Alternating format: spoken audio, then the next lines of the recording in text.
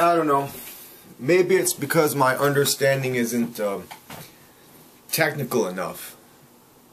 But it seems to me that both jack and, to an extent, pulse audio within the Linux GNU operating system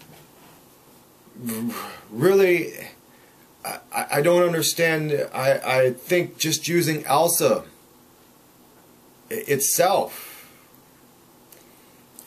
somehow more directly, maybe I just don't understand enough about how these things work, and maybe somebody can, if anyone comes across this video, they can say, you know, I'm a dumb or whatever. That happens on YouTube all the time. But I just had a problem with an application that the only thing I really had to do was change the audio from pulse to alsa, and then it worked perfectly again. Before that, it was sort of putting out audio that was skipping, or, you know, yeah, skipping, I guess you would say. So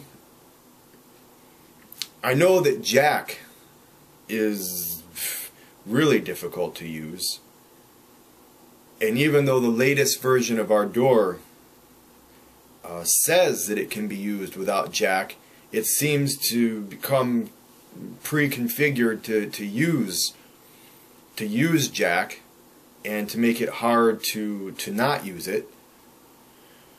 Although I might try that and see if it works better that way.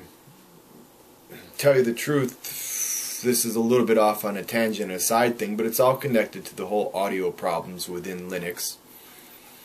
Pulse, jack, also, which is something different anyway. It's sort of what Pulse is built on, the driver, or what you would have you. Anyway, the point being, Audacity can probably do everything that Ardour can do. It just doesn't look as nice. I mean, so what?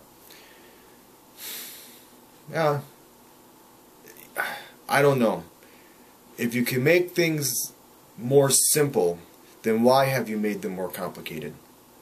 That's it.